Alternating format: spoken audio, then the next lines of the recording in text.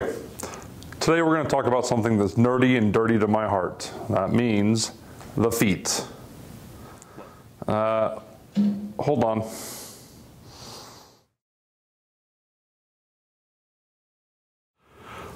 So now that we're out of our shoes, we're ready to start working on those movements. But before we do, we just want to cover a few things of the importance of why we're going over this. Your ankles and feet are super complex. They share ground reaction forces every time you step up the chain into your body up above. If they're stiff, they're accepting all the force into them and they're not spreading the love basically up to the top. Because of the dynamic nature of sports, whether you're into running sports, field sports, court, and/or jiu-jitsu, powerlifting, weightlifting, any of those sports, you need a good moving foot and ankle. So we're going to go over 5 movements today that are really going to hit different movements or the different planes of motion. The dorsiflexion, plantar flexion, planes of motion, rotations, foot, meaning toe spreading, and one sensory move that's helpful to get more awareness to the tissue and maybe get even some more movement out of that tissue. So I hope that you enjoy. Please.